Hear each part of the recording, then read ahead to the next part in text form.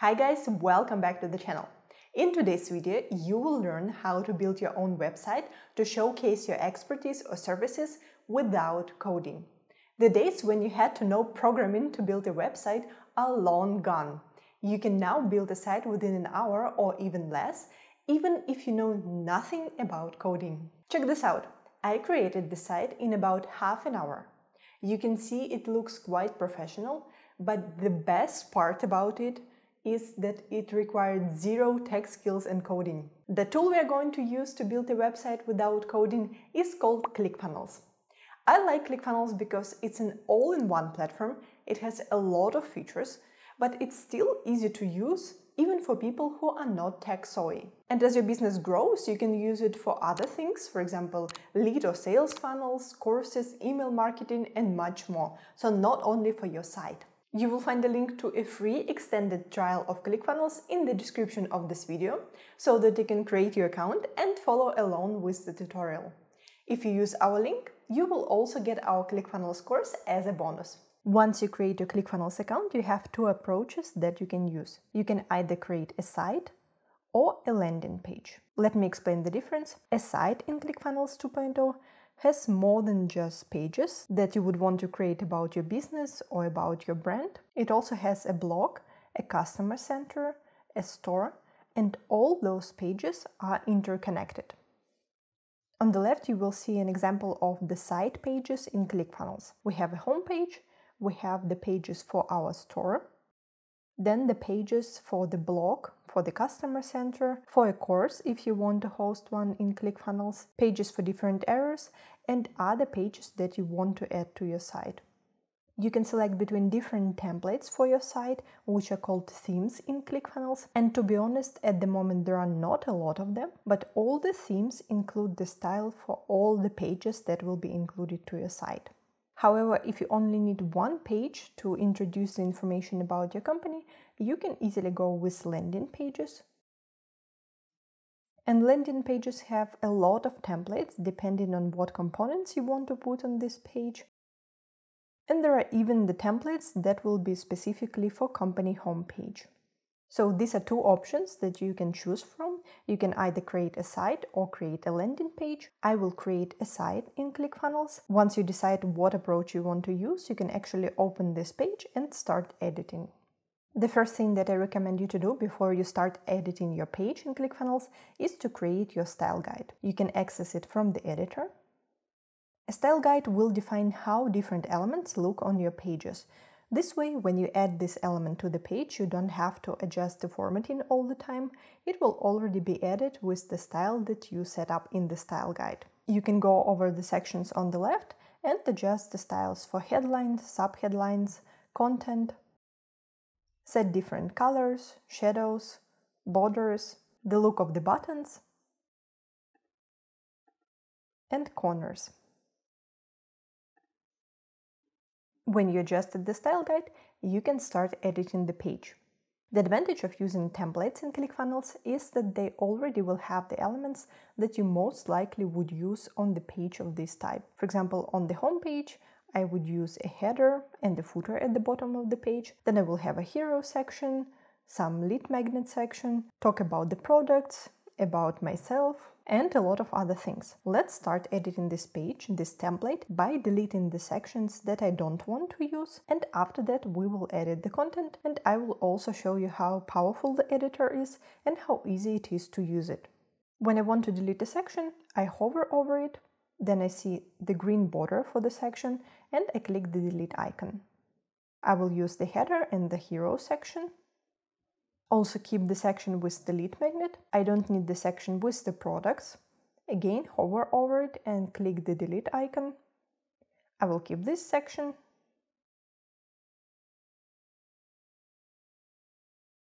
Delete the section about the podcast and about the blog.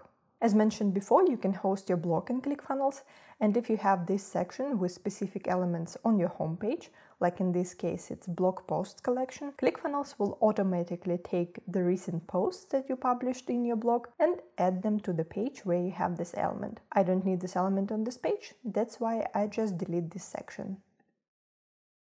Then we again have the section with the lead magnet, and the footer. Let's start by editing a header and the footer. I'm already at the bottom of the page, so I will start with the footer. The header and the footer in ClickFunnels are created as universal sections, which means you only create them once and then you can easily add them to different pages. You don't have to recreate them all the time. It also means that if you want to make a change in a universal section, you only need to do it in one place and ClickFunnels will populate the changes automatically. We will slightly edit the sections so you see how to use the editor and how easy it is. I don't need this image, so again I just hover over it and delete it. I can also delete this row. In ClickFunnels you will have sections, then rows with one or multiple columns, and then you can add different elements to the rows. Let's say I want to change this logo. I want to show my own logo. To do that, I hover over this image, then click on it, or click the gear icon to open the settings. Then I go to the image URL section, click on the icon. I will be able to either upload an image from my device by clicking on the link here, search for an image in image stocks, or select an image from the gallery. In this case, I need to upload my logo and click on it to add it to the page. If I create these pages and want to link them in the footer, I again open the settings of this element. In this case, it's a navigation element. Then I go to the home section or home item, click on it, and I will be able to paste the link here. Same goes for social media accounts. I open the settings, then go to the Facebook item, and then I paste the link to my Facebook profile here. That's how easy you can update the links. Let's say in addition to that, we also want to add some text, like a disclaimer or the information about the company here. I will add a new row with one column and then add a paragraph. To edit the text, just click on it, put your cursor where you want to start typing, and start typing your text. Using this bar, you can easily adjust the formatting of the text. For example, make this word bold.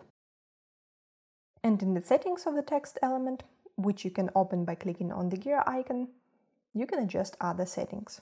You can switch between the styles that were set in the style guide. You can format this specific element if you click here. It will change the look of this specific element without affecting how this element, in this case it's a paragraph, looks in the style guide. We can also easily clone the elements. Let's say I want to add a link to a cookie policy and a privacy policy.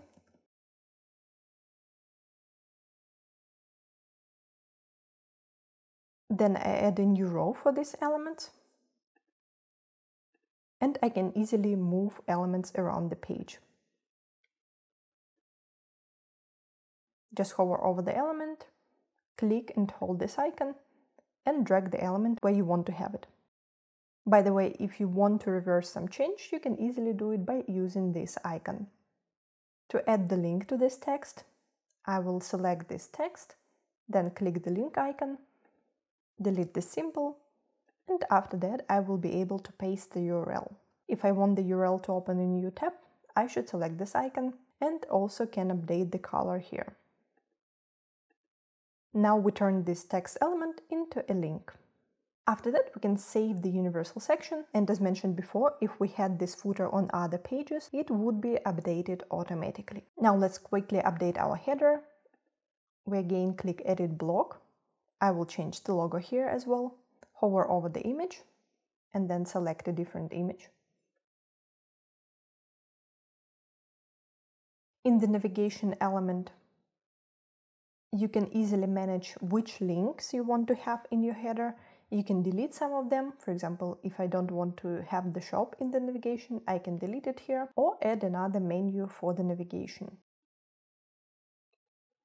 Let's call it pricing. And after I create a pricing page, I will be able to paste the link here. I also want to decrease the font size of this element.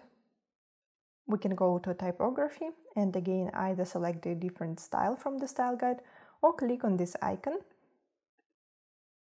and then adjust the size for this specific element. Next we have the hero section. I will make some changes so you see how other elements in ClickFunnels work. I don't need such a big headline here, so I will delete this element.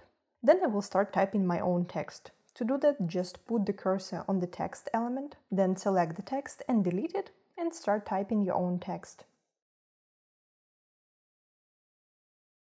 Now change the text in the headline and the subheadline. I also want to increase the font size for the headline. I go to the settings and then select a different style, like that. If you want to adjust the color, you can also do it in the settings of the element. Go to the color and then select a different color. Then you would adjust the text for this paragraph so it fits your offer and your audience, and after that have a button. In this case, in this template, this button opens a pop-up. The label in the bottom left corner tells us that, and if you want to adjust the action of this button, you can do it in the settings. Let's say we want this button to lead to a different page. You can go to the settings, go to the button action. In this case, it opens a pop-up, but what we want is a go-to action. And then we just paste the link where this button should lead. And if we wanted to open in a new window, we tick this checkbox. You already know how to update the images, but just as another example, let's also change this image. Go to the settings of the image, go to the image URL, and then select a different image. I will select one from the gallery. You can also easily adjust the size of the image here, decrease or increase the top margin, and adjust the style of the image by changing the look of the corners, adding a border or a shadow. Don't forget to here and there save the changes by clicking on the Save button. And before we move to the next section, I also want to increase the padding of this section so that we have more space between the button and the next section. We can do it in the settings of the section by entering a different amount in the bottom padding. Then our template has a lead magnet section. That's a way for us to collect contact information from the leads by offering something valuable in return. I recommend you to have a section like this on your website as well. Usually you would showcase your lead magnet, something that they will receive in exchange for giving you their contact information. You would use some call to action and then a button. I actually want this button to open a pop-up. We go to the settings of the button, then select Open Pop-up. And in this pop-up, we will collect the contact information. To see the pop-up and edit it, you go to the pop-up section here, click Show Pop-up, and then you will be able to adjust the look and the settings of the pop-up. Let's say I only want to collect the first name and the email address, and while we already have input fields here, I will need to adjust them. I go to the settings of the input field, then in the input type, I will select first name only, because I only want to ask for the first name. If needed, I can change the label text here. The email address input field stays the same, and we don't need the input field with the phone number, so I can just delete it.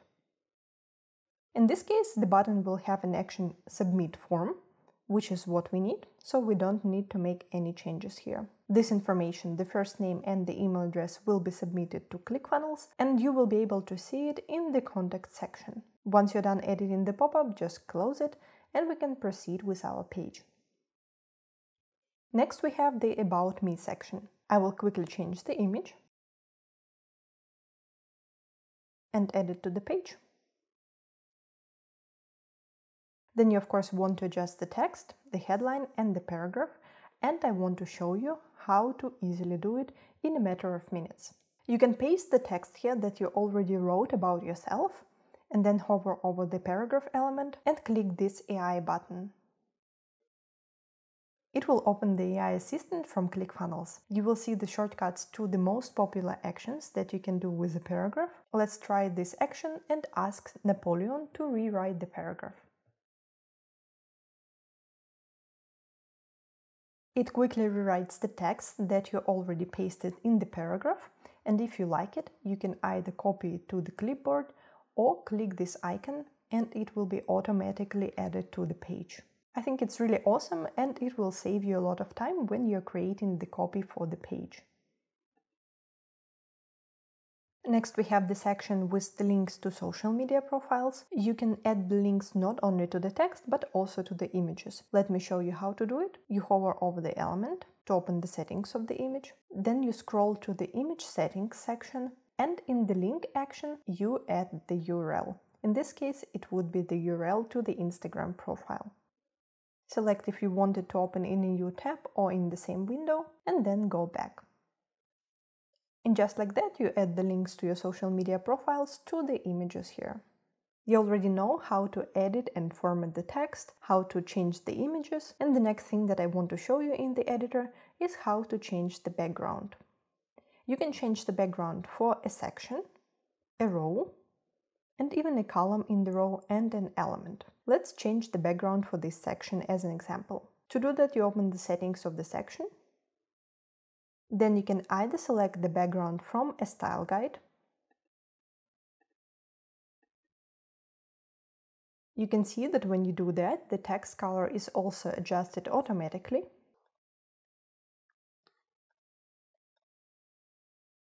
Or you can go to the background section and either add an image to the background or select a background color. In the drop-down here, you can switch between a solid color and a gradient. And then you can enter the hex code for the color or just pick the color from here. Next, we have the testimonial section. You, of course, will need to change the text and add the images from real people who provided you with testimonials. You can add your products that you want to promote. The best practice is to add both an image of your product. It helps your potential customers to visualize what they will get. And, of course, some description and bullet points with the benefits that this product will provide to your customers. Then you can easily add a link to a button in the button action, as we already did before. So once you're done editing the template and adding your copy and your images, save the changes. The next step would be to see how this page, how this site looks on mobile devices. You can do it by switching to the mobile view here. Then you would go over the page and adjust the elements that don't look that nice on mobile. For example, on the mobile devices, this paragraph looks quite big. That's why we would need to adjust the font size. You go to the settings of this element. We open the formatting settings here. Then we go to the font size mobile. Make sure that you're changing the settings for the mobile devices.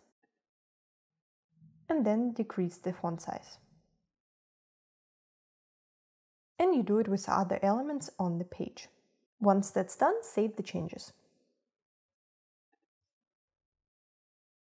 Now there are only a few steps left before you can actually launch your site. First, you need to get a domain for your site. Of course, you can use a default domain from ClickFunnels, but it's better to get your own domain. If you don't have a domain name yet, you can use Namecheap to get your domain for a good price, and I will leave the link to this service in the description of the video. Then you connect the domain to ClickFunnels, and in the settings of the site, you will be able to select this domain. You see we have ClickFunnels default domain, and I also have my custom domain connected, and I can select it. Once you selected the domain, the only thing that is left to do is to make your site public. You can also do it in the settings of the site just by selecting public for the site availability. After that, click Update Site to save the changes. Now we can preview our site. You will see that this button leads to the website of ClickFunnels that I set up in the settings. This button should open a pop-up, that's right. Then we request the first name and the email address. And then we have other sections that were added to the page. And now our website is ready. I believe you will agree that building a site or a landing page in ClickFunnels is super easy, and you can do it even if you're not tech savvy. If this video was helpful, give it a thumbs up, subscribe to our channel and enable notifications to not miss out on the future content. And I will see you in the other videos. Bye bye!